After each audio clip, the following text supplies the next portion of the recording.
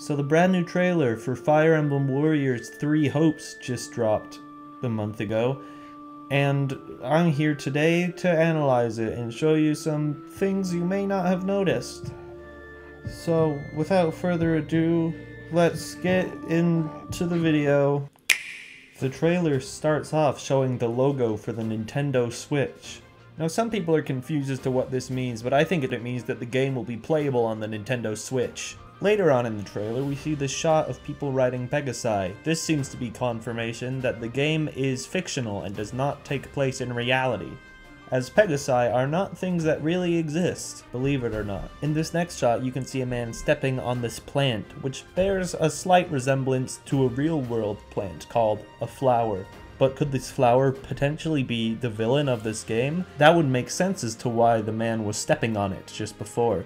And you can see part of someone's arm right here, implying that they died. Could they have died because of this flower? Next, we see this camera panning down on this blue sky, which seems to confirm that this game takes place on a planet that has an atmosphere. Next, we see a mysterious woman looking directly at the camera, implying that the camera is actually there and that maybe this story is told through some sort of documentary type setting. Next, the trailer shows us this young woman who bears a striking resemblance to a character from the 2019 game Fire Emblem 3 Houses. If you've played this game, you will instantly recognize this character as Lysithea. With the purple eyes and the white hair, it's obviously her. She can then be seen murdering dozens of people at a time, implying that perhaps she is the villain of this game. Or maybe she works for that flower we saw earlier. She also creates this small gust of wind, which must mean that she is in possession of the Wind Waker, which is an item from The Legend of Zelda: The Wind Waker, a 2002 game for the Nintendo GameCube, in which a young boy named Link must save his sister after she is kidnapped. The next character shown in this trailer bears a striking resemblance to me. It's clear that after Nintendo watched my YouTube channel take off and hit massive popularity, that they decided to include me in their game as a way of promoting it. But they will be hearing from my lawyers about using my image without my permission. I then proceed to murder several people in this trailer, but these people were probably killed in self-defense, so that Nintendo can avoid me suing them for defamation. The next character also looks quite familiar. That's right, you know him. It's Claude from Fire Emblem 3 Houses. He then kills a lot of people, but he's pretty cool, so we can live with that. The trailer then shows this map, implying that this game does in fact have locations in it. Lysithea then says, "You sit around and wait for a miracle?"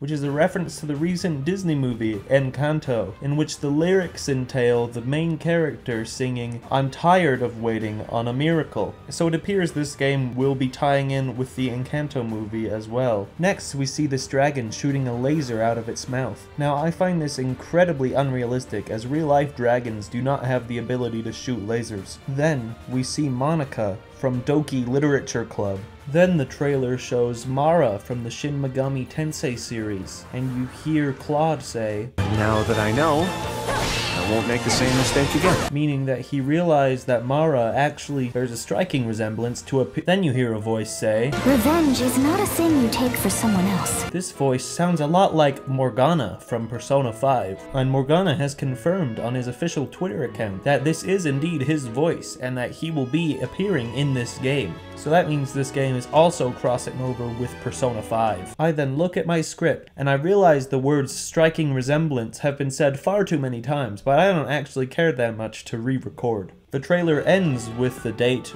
June 24th, 2022, which probably means that that is when this game takes place. Now you have to wonder, why did they pick 2022? Well, because that's when we will already be in World War III, so it makes a lot of sense. Thank you for watching my analysis. Are there any details that I missed? If so, keep them to yourselves, I'm not interested.